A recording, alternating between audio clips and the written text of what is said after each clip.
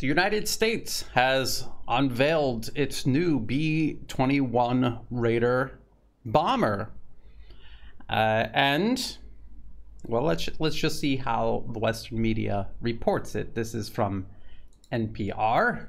Pentagon debuts its new stealth bomber, the B-21 Raider, and that is an artist rendition of the B-21 because it hasn't even flown yet. So they're unveiling something that is not taken off. It's not even really done being reviewed and tested. It still has a long way to go before it goes operational. This is what NPR says. America's newest nuclear stealth bomber is making its public debut after years of secret development and as part of the Pentagon's answer to rising concerns over a future conflict with China. So this was an answer to a rising China, and it's something that is not even airworthy, is not even flown, and it will not for a couple of years still. Then it's a PR stunt, and it's a replacement for actual substance. And in reality, this is a massive waste of money and resources. It will do absolutely nothing to give the United States an edge in a battle against China or Russia or any country with an integrated air defense system. And I'm going to explain all of that here in just a minute. But I do want to explain, before I get into all of the details, how this is the perfect example of how the United States and its allies may be spending much more on military capabilities, defense spending, than its adversaries, Russia, China, the rest of the world combined. But it is an example of how, even though you're spending more money on a weapon system, it does not actually mean it is a better weapon system. It's how you're spending that money, not how much of it that you're spending. That's very important. And the B-21 Raider is a perfect illustration of what is wrong with Western defense spending and how it's possible to outspend Russia many times over and still fall short on, or in this case, over the battlefield. So the NPR article continues. It says the B-21 Raider is the first new American bomber aircraft in more than 30 years. Almost every aspect of the program is classified. Ahead of its unveiling Friday at an Air Force facility in Palmdale, California, only artists' renderings of the warplane have been released. Those few images reveal that the Raider resembles the black nuclear stealth bomber it will eventually replace, the B-2 Spirit. And the B-2 Spirit really does look almost exactly like this. There are some differences, but more or less it's... So if you remember a plane that looks similar to that, that is the B-2.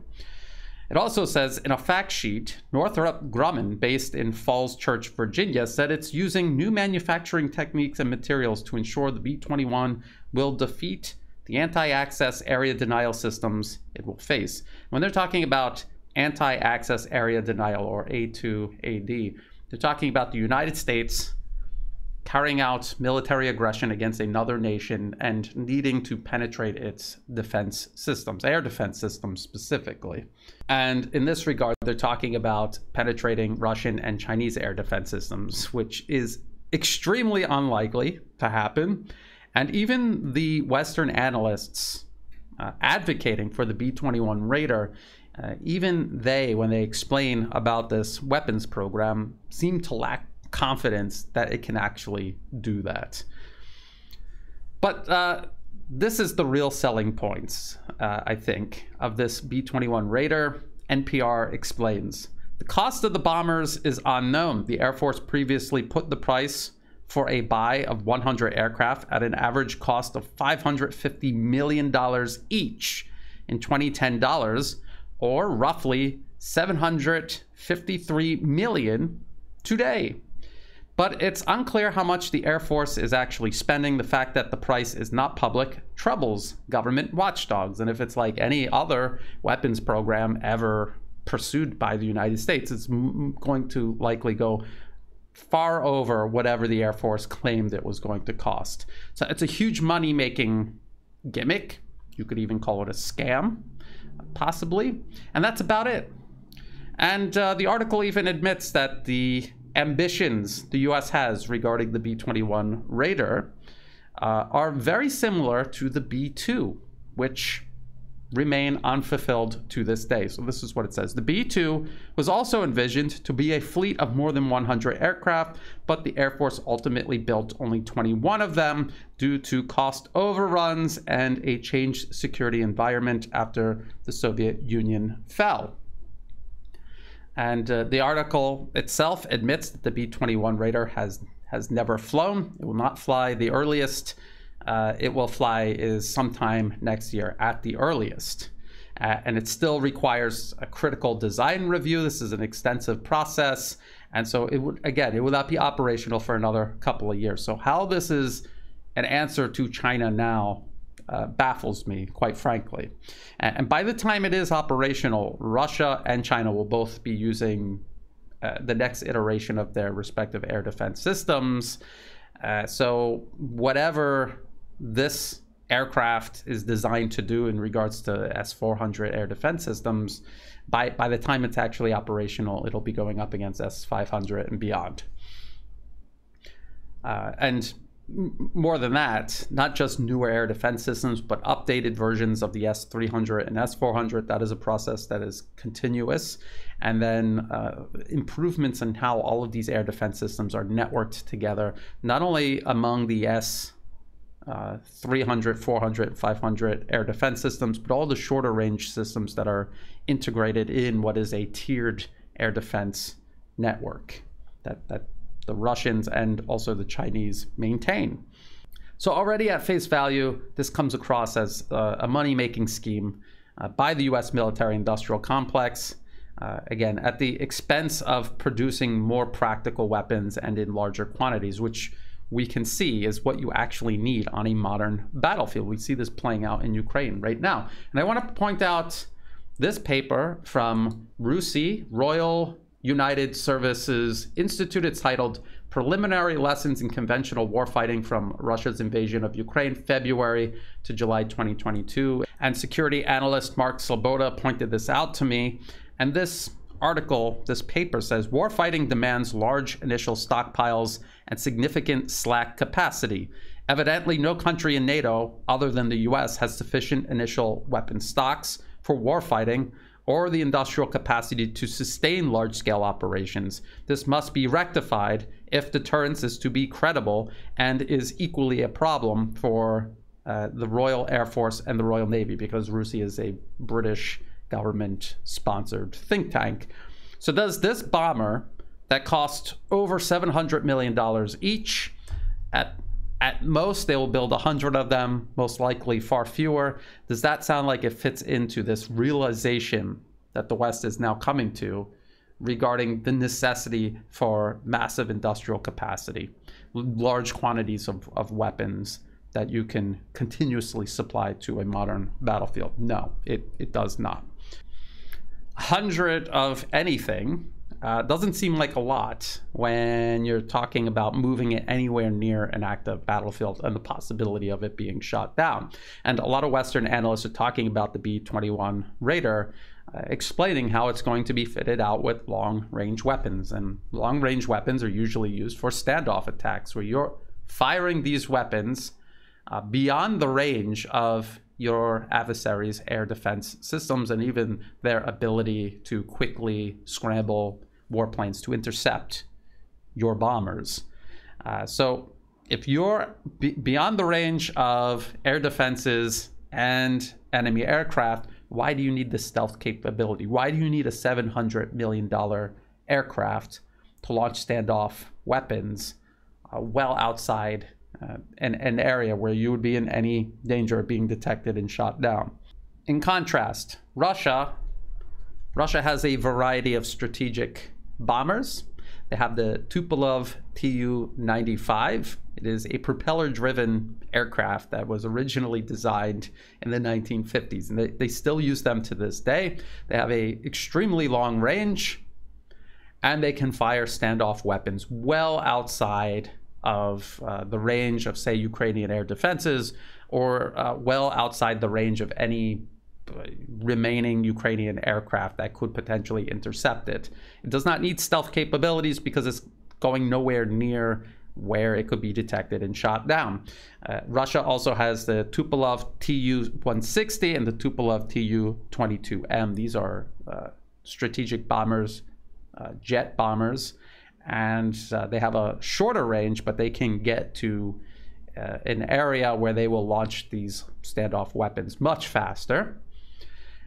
And they also do not require stealth capabilities because they are well outside the range of enemy air defenses and well outside the range of where interceptor aircraft could reach them. And they are a fraction, a tiny, tiny fraction of the cost of this B-21 Raider. And even air forces that have current stealth aircraft, say the United States and Israel, fighting in and around Syria. They have the F-35, and the US also has the F-22. These are both supposedly stealth. And yet, when they're carrying out strikes against targets in Syria, they are also using a standoff strategy, using standoff munition. So I want to show you some articles about this. This is from Breaking Defense. Israel shifts to standoff weapons in Syria as Russian threats increase. The change comes as Russia says it has stopped using a deconfliction line with Israel.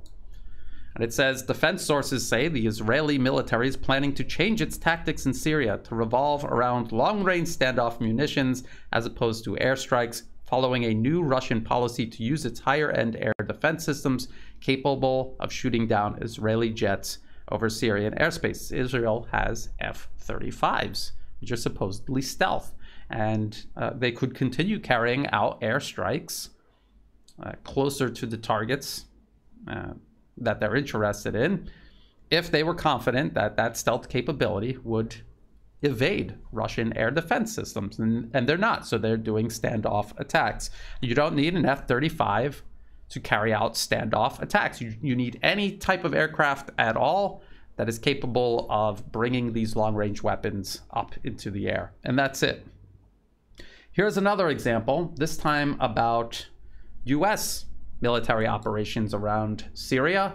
This is from Air and Space Forces magazine. Syria strike story shifting.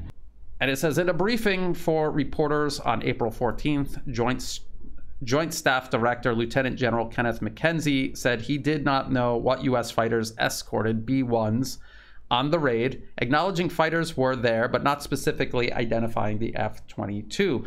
Later, Pentagon spokesman said B-1B bombers, which launched the JSOMs, were escorted by Marine Corps EA-6B Prowler escort jamming aircraft. Neither the Pentagon nor AFCENT has recanted that information. In an April 19th Pentagon press briefing, McKenzie said a contingent of fighter aircraft flying out of U.S. Air Force bases in Europe provided protective overwatch of the USS Donald Cook in the Eastern Mediterranean during the strikes, but the ship was not threatened by Russian frigates in the region. Eyewitness reports have pegged those aircraft as F-15Cs.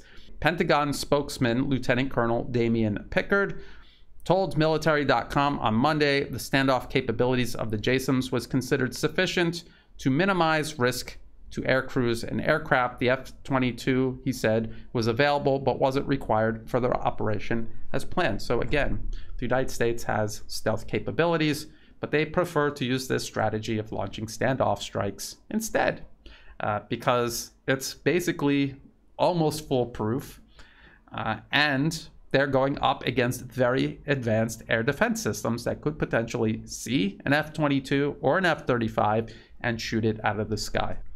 And it should be added that the B-1B bomber has, it's not technically a stealth aircraft, but it has many features that it shares in common with stealth aircraft. It has material that's supposed to absorb radar.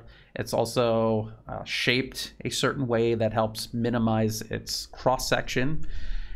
But even then, they're still using it to carry out these standoff attacks well outside the range of air defense systems in and around Syria. If you understand that this approach, carrying out standoff strikes, it's something the US does, Israel does, Russia is doing it in Ukraine. This is a strategy that is very practical. It depends on having a large quantity of standard munitions rather than a small handful of extremely sophisticated, extremely expensive aircraft that may or may not evade enemy radar. And it is getting the job done, more or less. When you have standard munitions, long-range munitions, you fire them, they can be intercepted. If you fire them in large enough quantities, you will saturate the enemy's air defenses, and a certain number of missiles will get through. Again, this is what Russia is doing in Ukraine. They're firing large numbers of missiles. They know a certain number of them will be shot down. They also know a certain number of them will get through Ukrainian air defenses and hit their targets. They're also, according to British claims, using these old Soviet-era nuclear cruise missiles, removing the nuclear warhead, obviously, putting an inert ballast in its place, and using them to force Ukrainians to target and expend air defense munitions on them, while more modern cruise missiles find and hit their targets.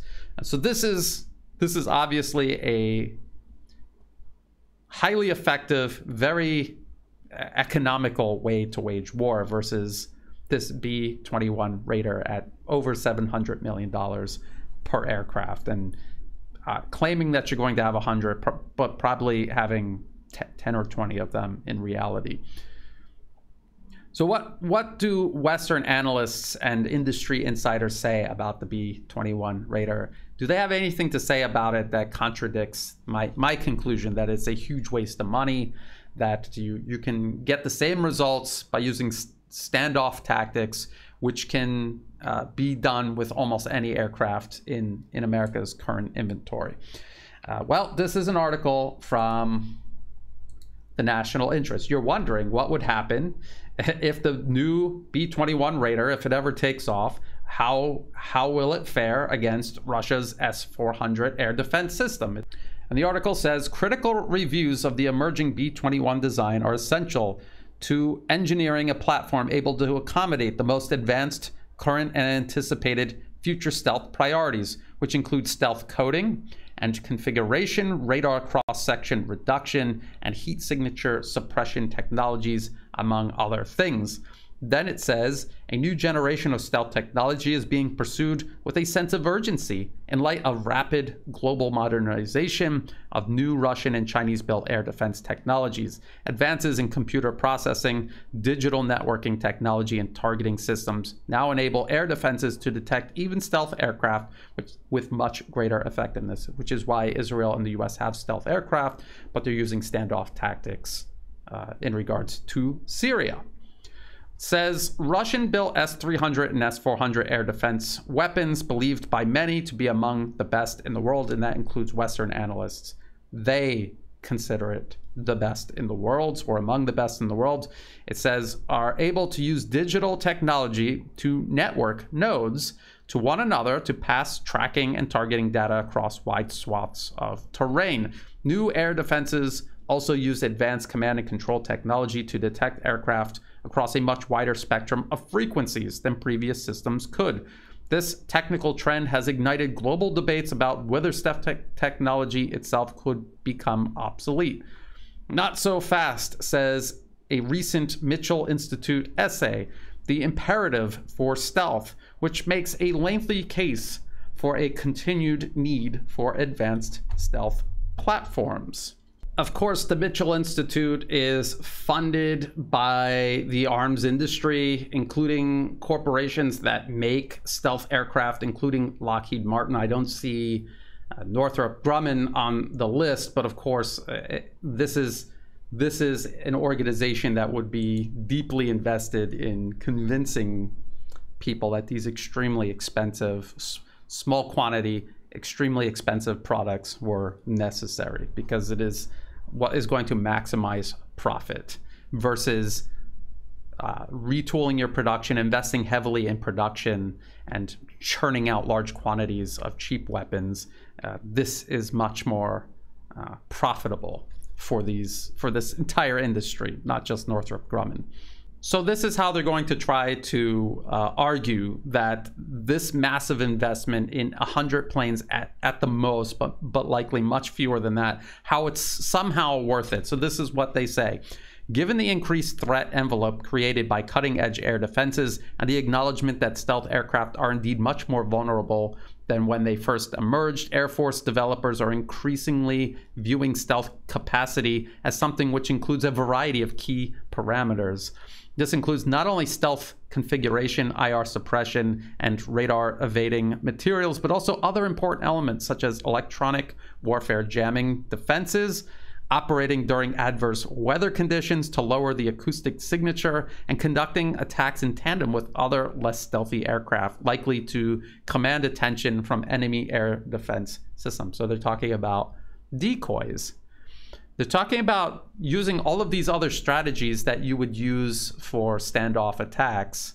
And this somehow is the justification for creating these extremely expensive stealth aircraft by using them in exactly the same way you use conventional aircraft to conduct standoff attacks. And if that's what you're going to do, you don't need the stealth capability. This is the whole point. So the article says, given these factors, Air Force developers often refer to stealth configuration itself as merely one arrow in the quiver of approaches needed to defeat modern air defenses. And then the article concludes by talking about how the B-21 Raider will carry long-range weapons. So again, they're admitting that it's going to be used in this, most likely it's going to be used for standoff attacks, which means you don't even need the stealth capability to begin with. Very little about what the advocates of the B-21 Raider have said indicate that it'll actually be able to do, what did the NPR article say? Defeat the anti-access area denial systems it will face. I see no indication that it could actually do that. What I see even its advocates saying is that it'll just be used like conventional warplanes are used to conduct standoff attacks. It is a huge sum of money that could have been used to produce large quantities of conventional weapons and aircraft that could just as easily carry out these standoff strikes, do so for much less money and free up money for other capabilities on the battlefield. It'll all be soaked up by Northrop Grumman for a small number of these aircraft that really are not providing any capability that will give the U.S. The edge in any kind of conflict with either Russia or China or any other nation using integrated air defense systems designed and built by Russia or China.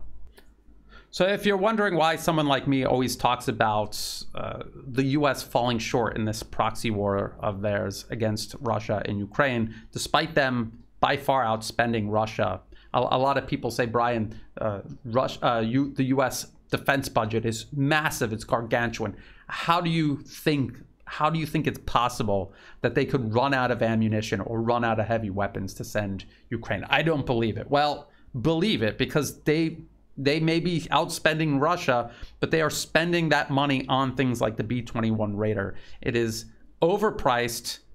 It does not serve a purpose that conventional aircraft can't. It does not afford the U.S. a capability that Russia doesn't already have in abundance. And while the B-21 Raider is an extreme example of this type of waste, it is a pattern that repeats itself all throughout the U.S. arms industry. If you thought this video was useful, please like and share. Think about subscribing. It's free to do. It helps the channel grow. Check the video description below for other places you can find and follow my work. All my YouTube videos are uploaded on Odyssey and Rumble automatically. It might take a day or two, but they'll show up. Subtitles for all of my videos, YouTube videos, are automatically generated. I have no control over when that happens. Thank you for your patience while you wait, but they will eventually show up. In the video description, I've included all of the links that I've referenced, as well as for ways you can help support my work. I do not monetize my YouTube channel. If an ad pops up, please feel free to just skip it because it's not helping me at all.